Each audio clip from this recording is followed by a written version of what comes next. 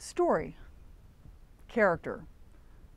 That is in television, what you're pitching is something that has a potential to continue on for years. And that is, yes, you need the concept, but what keeps something on the air for years, what drives that storytelling is character. And you can have the most fascinating, sci-fi, mythology, whatever it is, but if you don't have characters that lend themselves to story, that bring story to the table, I think people who are hearing the pitch aren't going to be able to, they're going to be going, well, what happens in year 3? What happens in year 5? So it's a very different kind of pitching than in features, I think. You're looking at the longevity of the characters. You're looking at bringing enough complications to the storytelling that there's going to be roads for writers to travel heading down the path. You want to populate your show with as many interesting different characters, and each character having a facet. I think that's one of the things that people overlook are secondary characters, as you think, oh, you have this great, doctor or lawyer, and he's got all these problems, and it's like, okay, well, we're going to tap out of those in the first 10 episodes, and now you need all your other characters. And if you just put a character in there she's a really nice wife, you're going to be pulling your eyes out by the time you get to episode 10, because you've just created this utterly uninteresting character. I don't care how interesting your actress is. So secondary characters are incredibly important. The ensemble is important. There's also the element of you can't work an actor that hard. You just having been on a show called Dexter and a show called Jessica Jones. These are you're never certainly in your first season.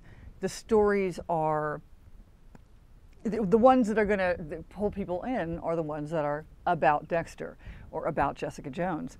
You have to earn your secondary storytelling so that you can cut away from them. I mean, the first couple of years of Dexter, Mr. Hall was just exhausted, and the first season of Jessica Jones, I think Kristen Ritter was just clawing her way back home. We'd beaten the hell out of her. Incredibly game actor, but you're looking at longevity in television.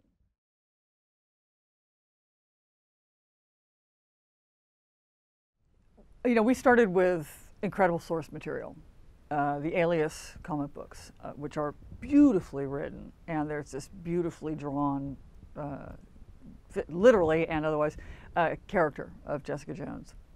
So in the pitch having that source material, certainly for me as a writer having that source material, but also being able to draw from that, and there's a visual there. There's that's always super helpful. And yeah, the challenge of that one was that the source material is incredibly dark, and I wanted to do that. So in our initial pitch to ABC, ABC Network, I had the book and was saying, this is as dark. I want to go this dark and further. And they're like, sure, let's go. And then, of course, when it was written, it's like, it's a little dark. So it was very serendipitous because it ended up at Netflix, which was the right home for it. But that goes to a really important point for producers, is making sure the material is at the right place. If your show is a wildly character-driven show, CBS may not be the best place for it. They may want to bring that to the network, but that's not where their strength. If yours is a really dark, damaged person, cable might be the place to go, Showtime or Netflix. It's a dilemma because you got to go. You often don't have a choice. You're just like, they want to buy it, I'm going there. But having the right show for the right outlet is obviously essential to success.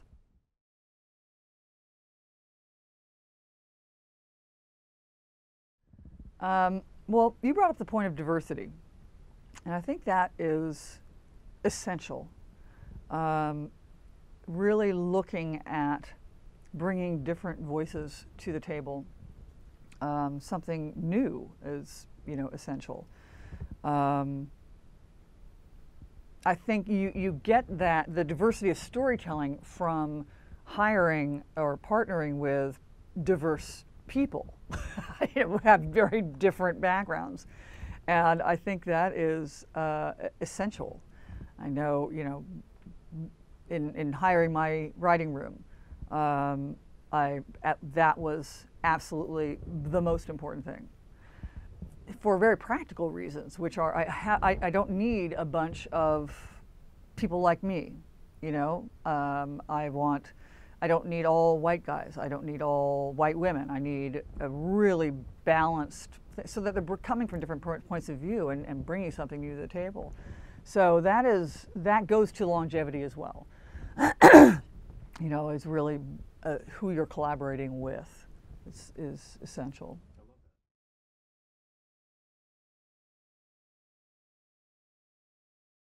Well, I went to the USC Peter Stark program in producing, so I have a master's in producing. That's where I started.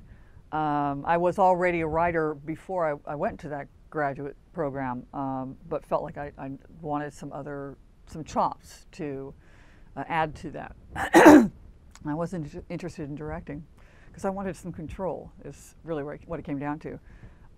But there's only so much you can learn about producing is doing. I mean, it's so, I'm still learning insane amounts of things. The higher up the ladder you go, the more it lands on your plate, and just sort of shocking things that, oh my God, had I thought that through, I could have figured that out. But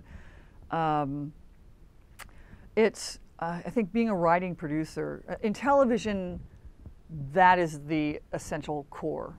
That is who, in features, it's the director is God. In television, the writer-producer is God, and which is why I like television.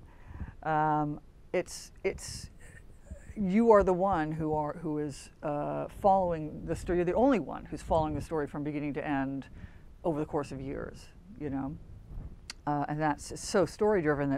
That is why I think television is a great place for that. And being on the set and working with actors, working in post, all of the things that you do as a producer, it's all part of the storytelling.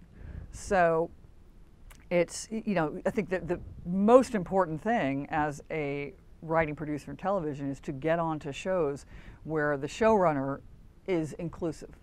You have producers like John Wells, for instance, who has this tremendous reputation as bringing writers up, bringing producers up. So I know if I hire someone who's coming out of the John Wells camp, this is an experienced producer. That person was, in prep, on the set, in post, and so that's really essential. I've also been on shows where all your job is to write, which is great, but you really want that experience. You want a showrunner who's going to mentor you on the set and in post and really talk to you about how it's done. It's not something you just pick up. As much as we like that, it is a craft, and it takes a lot of work.